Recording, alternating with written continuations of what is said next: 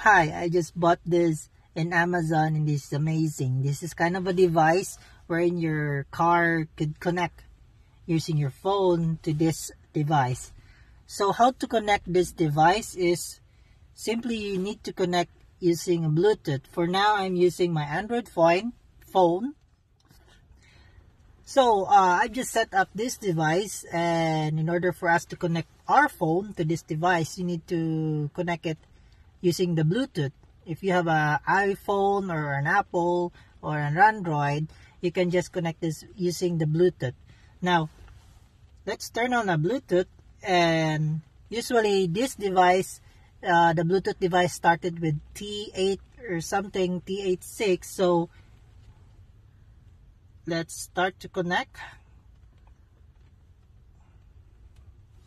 And let's pair it. For me, it's T86, so we're pairing the device. Once you pair the device, it's automatically connect to your phone. As simple as like that. Now, let's try to use the Google Map, wherein we need to go somewhere else. Let's go here. So it's head northeast on Place Dessels, then turn left onto Avenue Dessels. So it's very usable and device to make your Google Map more bigger. So how about let's using a phone call? You can also use a phone call with this device, like this. Good day. Yes, hi. You can call, you can receive call, and you can also listen to your call. Press 1. Now, to send a message, press 2. how about let's play some music? Let's play music to our phone.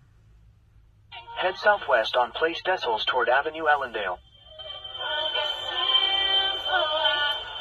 It is also connected. So,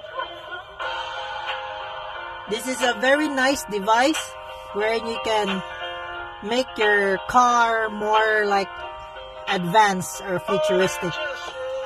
You can also connect this in your car if you have some audio output like the Bluetooth, the FM, or the auxiliary.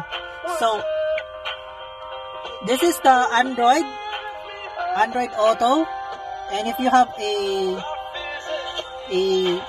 Apple, you can use here a CarPlay Apple. So it's up to your device where you're connected.